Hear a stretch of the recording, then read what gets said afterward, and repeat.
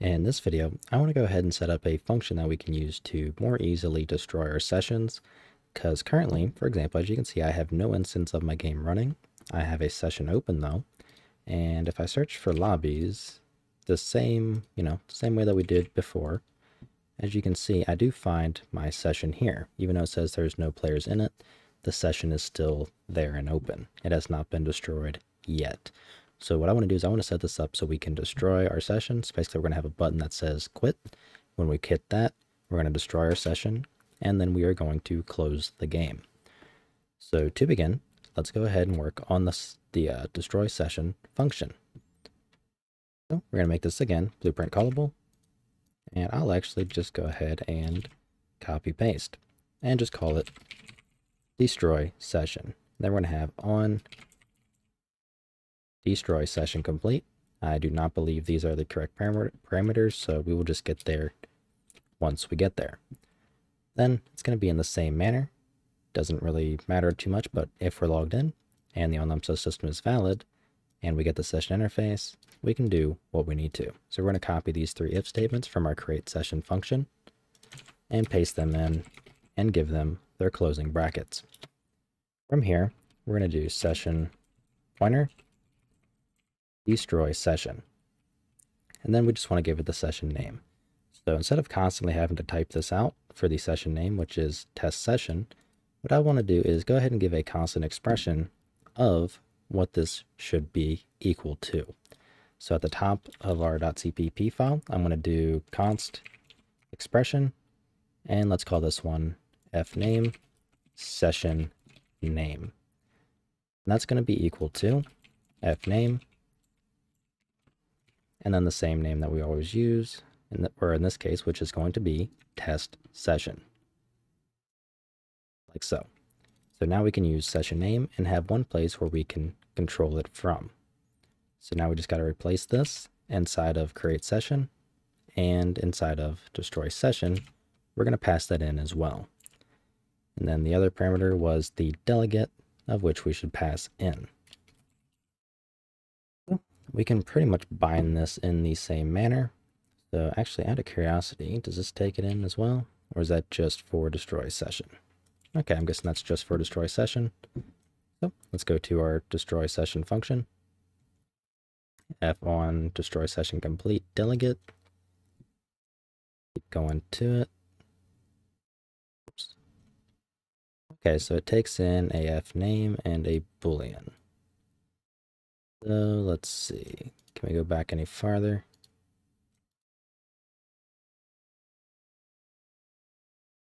Okay, I'm being a little bit blind here in my thinking. Okay, there we go. Delegate fired when a destroying an all session has been completed.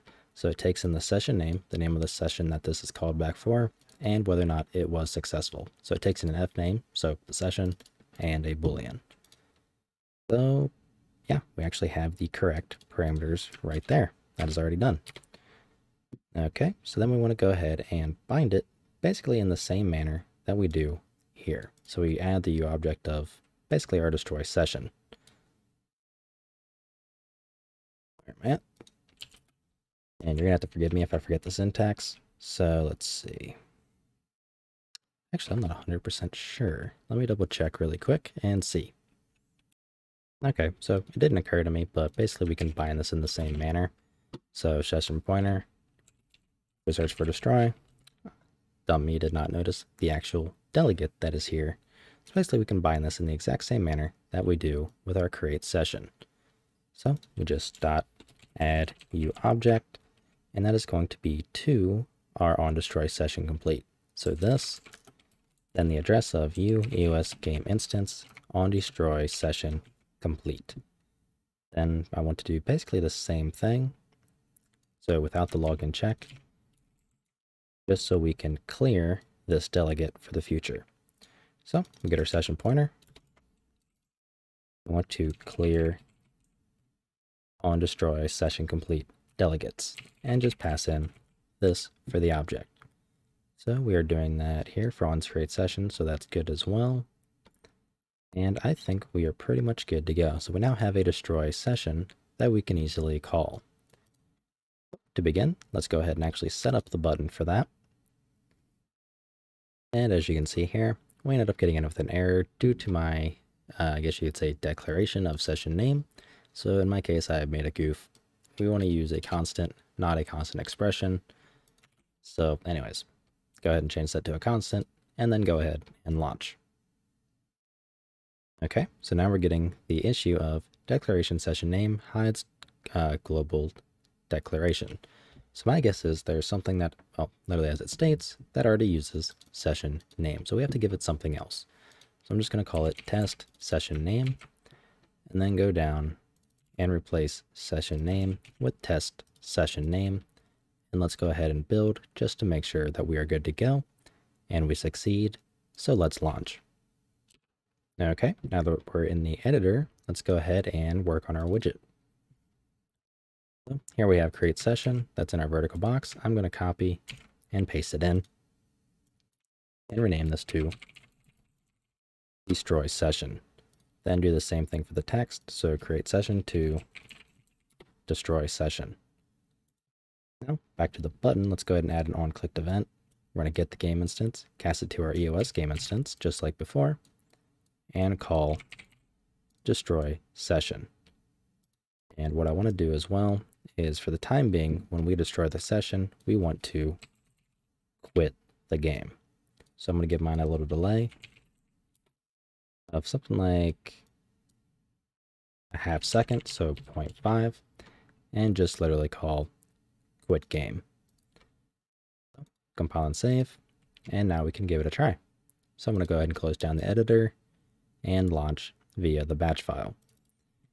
So if you're unaware, we are also using the devauth tool. So basically we're going to be using that in every single video where we have to actually log in,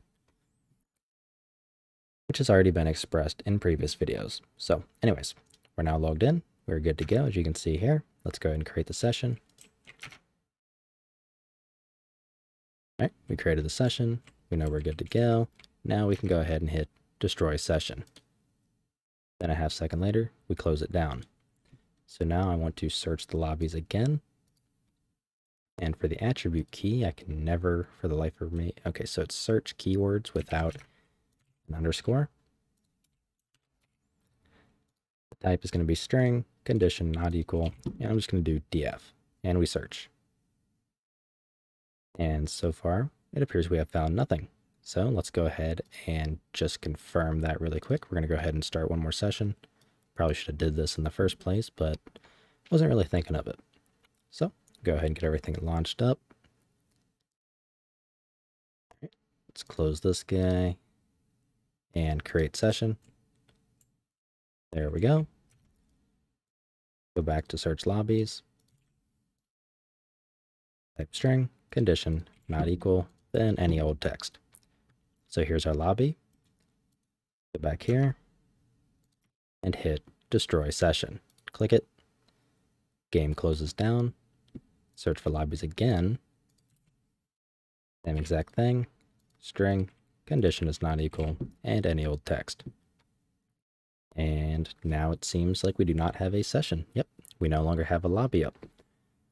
So we are good to go. We have our destroy session function set up and going. So we know that it works. So that'll just allow us to do some, I guess you could say, more easy cleanup for later down the road. So that way when we're doing some testing and all that kind of stuff with our sessions and we want to find our session, we no longer will have basically a old decaying session in the background running somewhere. So anyways, that is going to be all for this video. If you like what I'm doing and you want to help support me, you can find a link to my Patreon in the description below, where I have a Team Deathmatch series just for Patrons, as well as you get early access to pretty much all of my videos, such as this one. If you have any questions or anything like that, feel free to join my Discord that is also linked down below, and I'll try to help you out. So, I'll see you in the next video.